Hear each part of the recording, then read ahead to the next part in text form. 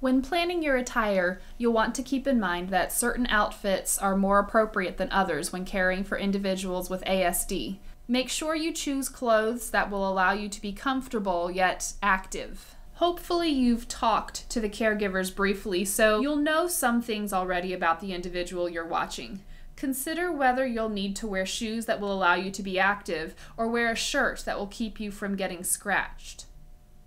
If you have long hair, it would probably be best to pull it back. Some individuals with ASD like to pull hair, so this will help you avoid any uncomfortable situations in that respect.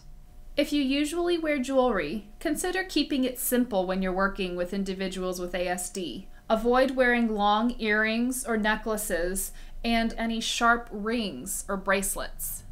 When you first arrive at the home of the child or teen that you're going to be caring for, there are several things that you can do to make sure that the interactions you have during your time are going to be successful and productive. You can start by checking the environment, being proactive with behaviors, and then also making sure that you are prepared for any emergencies that may arise.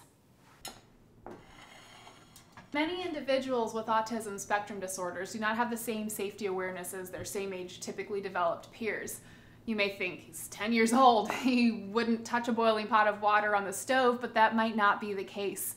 Make sure that you check the environment for any potentially dangerous situations, such as a hot stove or a sharp knife on the counter that would be within a child's reach. Everyone's home is different, and each presents its own challenges. Some things you may want to be on the lookout for are pool areas, open areas that may allow for easy escape, balconies, or sharp utensils that have been left out in the kitchen. You may also need to check on how the child interacts with family pets.